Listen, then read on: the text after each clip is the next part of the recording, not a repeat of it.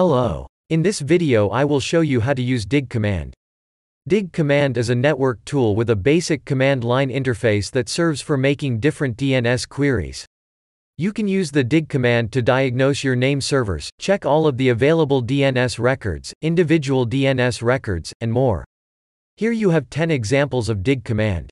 We will use ClouDNS.net as hostname and 1.2.3.4 as IP address.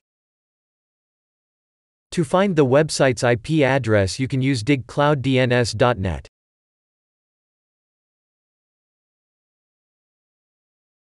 To find the name servers responsible for your domain use dig ns ClouDNS.net plus short.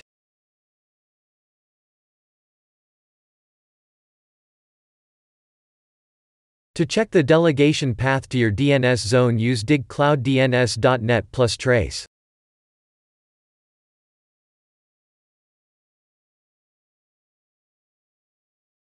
You can see the responsible mail server for your domain using dig mx ClouDNS.net plus short.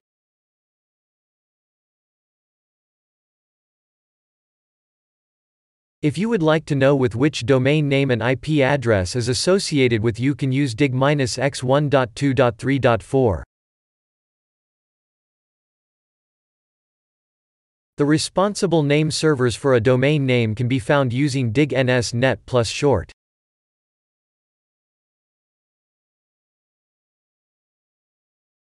To make sure your DNS zone is synchronized over all authoritative name servers use dig ClouDNS.net plus ns search.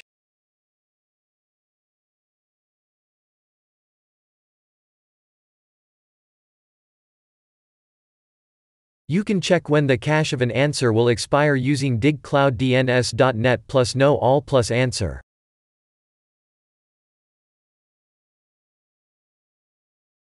To check if a DNS zone exists on a name server use dig SOA ClouDNS.net at ns1, ClouDNS.net.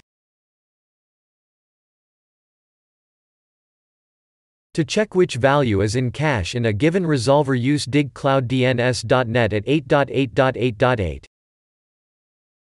Thank you for choosing ClouDNS. If you like this video, don't forget to subscribe to our channel and click on the bell icon.